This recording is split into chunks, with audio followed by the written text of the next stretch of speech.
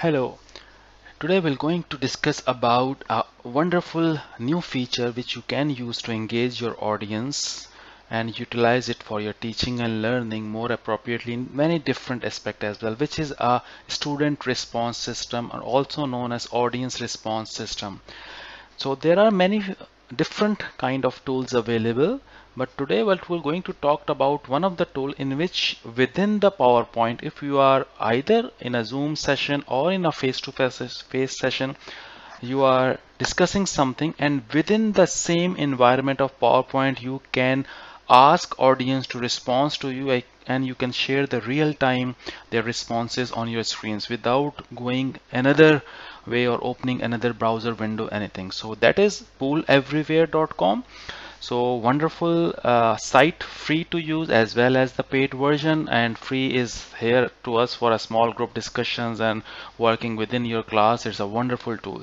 So let's start from there. So the website is PollEverywhere.com, PollEverywhere, PollEverywhere.com. So once you are gone there, you can create a free account there. Just click to sign up and use your Google or any email ID which you have. So let me log in with my Gmail ID because I have already created my account. So you need to click this sign up and then you can create your account from there. Let me show it to you because I am already created my account, so I have logged in from there. So let me log in with a free account, and that is that dashboard which you, once you are within the system, you can see from there. There are some recent activities which I have created, but it will be blank to you. Number one thing, what you need to do, where the people need to go to the response. You will be in the PowerPoint mode, but where the students or your audience have to go, this is the randomly, it generate randomly one of the URL for you which is unique to you. So usually it is by name, for example, you can see from here, but you can edit it to make it any other thing if you like. For example, if I go there, this is Masood Javed 510, so I can change it. Even I can download a QR code as well, so because you can show the QR code on your screen and people can join easily from there as well. So QR code can also be downloaded there. So you can see here the QR code is download here, which can be used to incorporate within your slides or any other way as well. So it is because I have already created one, that's fine. So let me go back to the dashboard.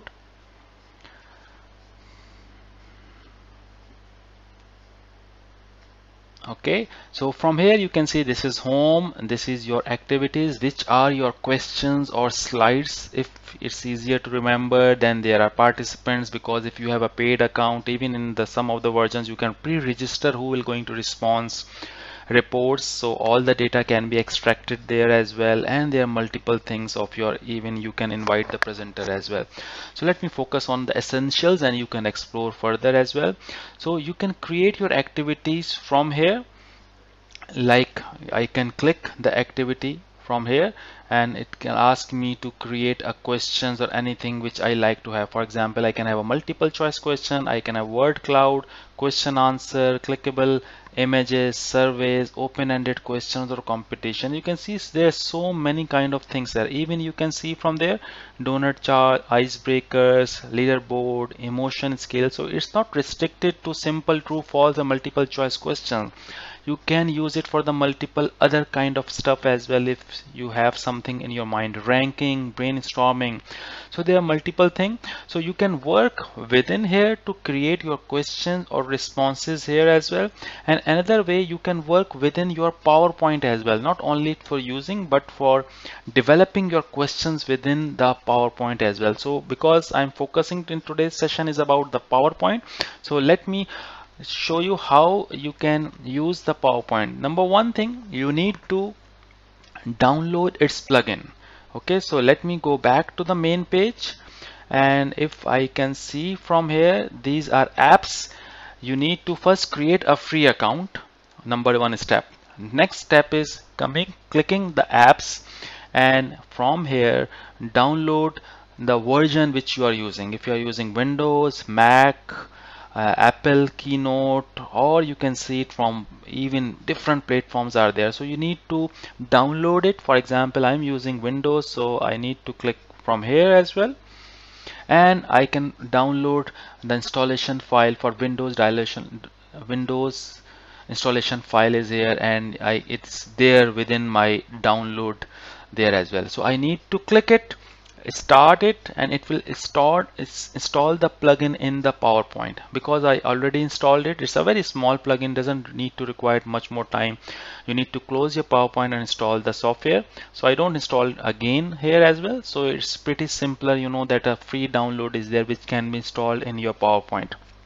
And once you have installed it, let me show you the PowerPoint. I have opened my PowerPoint here, and you can see from here, apart from different tabs, there is one of the tab of PollEverywhere is also available now within your PowerPoint. So you can use it from the browser as well, but you can, it's easier and it's more comfortable to work on one of the software. Now you will be only logged in from there, and you can, all the work can be done from within the PowerPoint. I am already logged in from here. You can see from Masood Javed 510, which is my user ID, you know that. And so you need to click for the first time, and again the same username and password you are logged in. So that's how this account of PowerPoint which is in your computer is connected to the server PollEverywhere.com. So that is one time you need to do it. You don't need to do it multiple times. It's the only one time of job required one. Let me clear it again. Create a free account in PollEverywhere.com, download the plugins, whatever the version of Microsoft Office or any slides, even Google Slides you are using, and install it. And then open it and logged in. These are the steps which you have done. Now you can see from here, we can have new activities. We can insert any other thing, screenshot an activity, many things which we already created. So let me create a new questions. I am in a PowerPoint lecture, for example, which I delivered in one of the conference. So I'll just open it here just to show you how slides can be inserted there as well. So for those things, I go to the PollEverywhere in my PowerPoint. I clicked new and I clicked activity. So it will open a window now here, and this window will going to show me, for example, what there are already questions which are available in my account.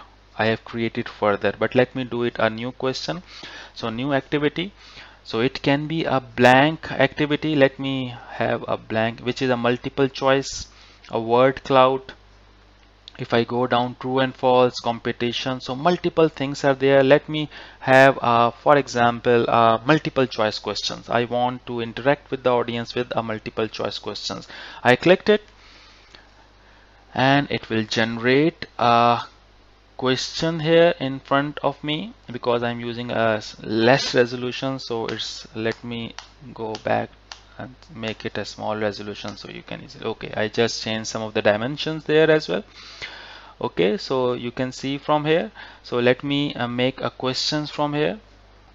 Is your most favorite fruit? Okay, so just a very simpler question, so you can all relate it to. And let me clear the spellings.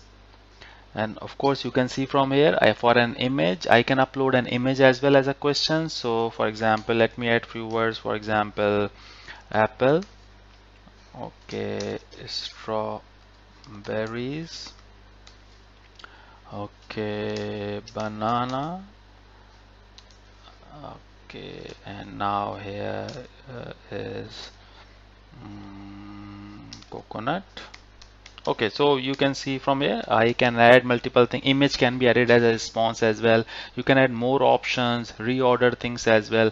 All things are done. So I just done the mandatory things, not the all the things as well, so you know it. And just after this, I click save, and a new activity is created and saved in my account.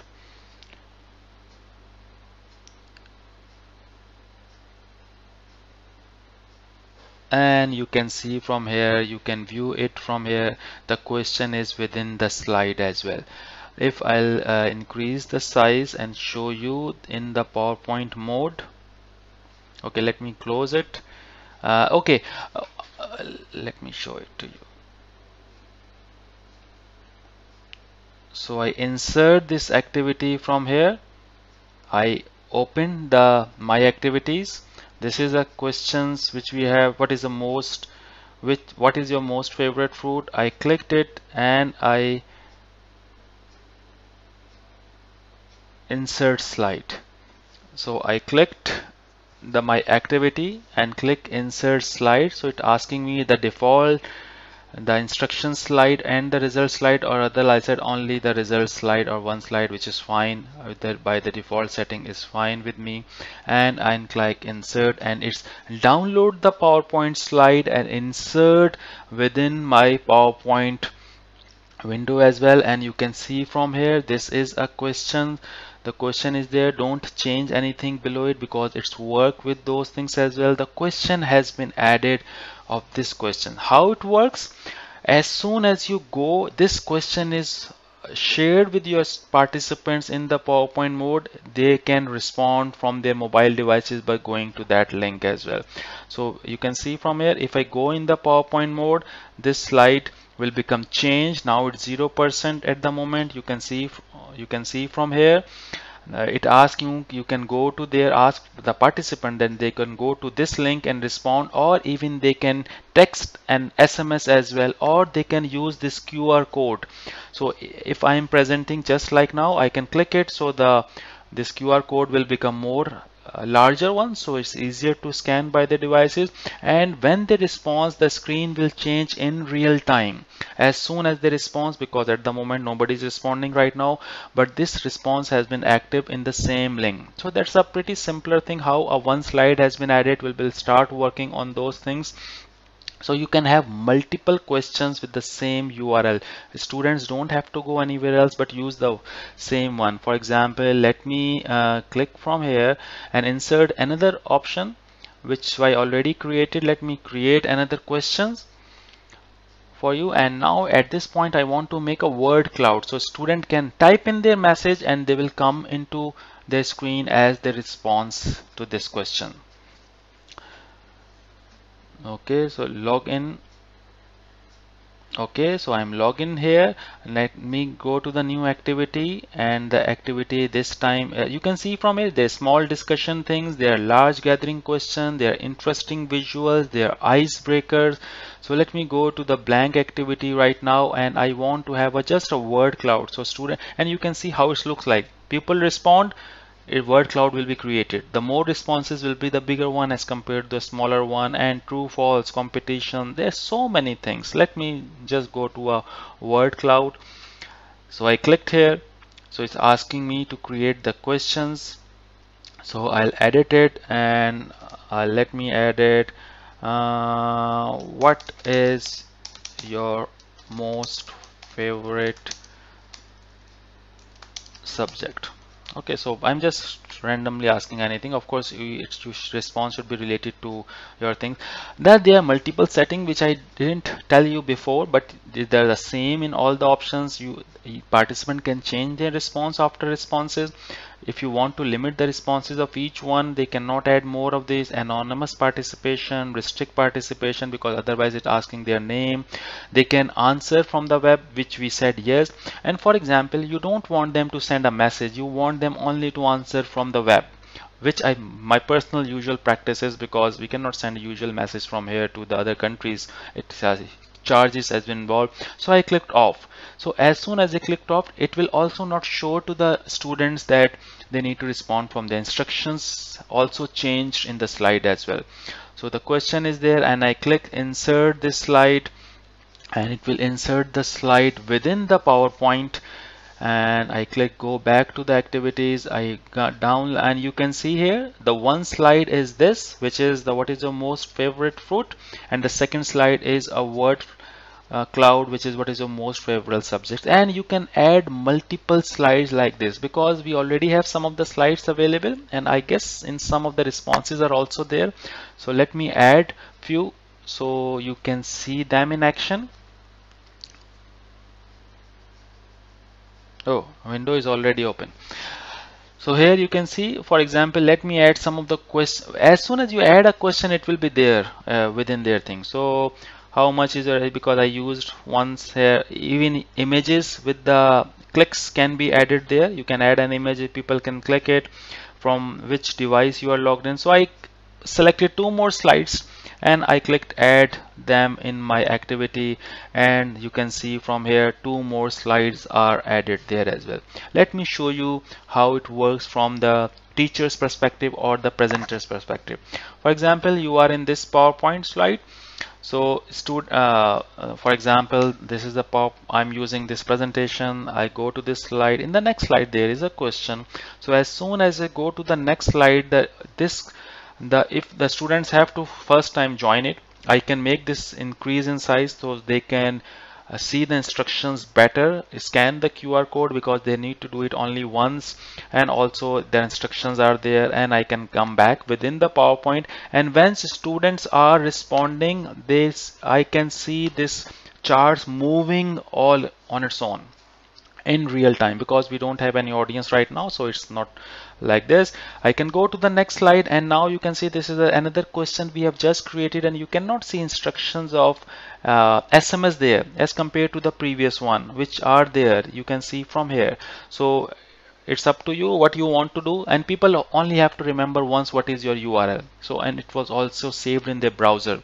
So as soon as they responded, it will be here, and you can see from below here, you can instructions, I can delete clear responses from below here as well. So once the responses are there, I can clarify the responses from here, and you can see there is a periodic table image, and one of the responses here as a green mark. If I want to clear on the bottom, you can see clear response. I click clear response, I said click, and this will be cleared on its own without going somewhere, and people can again click it and mark it. So this is another question which is there. This is the way you can use it. It's pretty easier, and the slides are there which can be used, and you can change these slides to any other PowerPoint as well. Don't change the other way around. Students have to go to pollev.com/your URL, and it's a breeze that you can present with expertise and engage your audience. And I recommend to periodical have some questions, and there are multiple kind of templates which you can use it. So looking forward for your presentation with audience response system. I hope it's clarify your initial things, and if you have any questions or comment, just post your comment here and I'll be happy to respond to your queries. Have a nice time in your next presentation where you rock and engage your audience much more appropriately. Bye.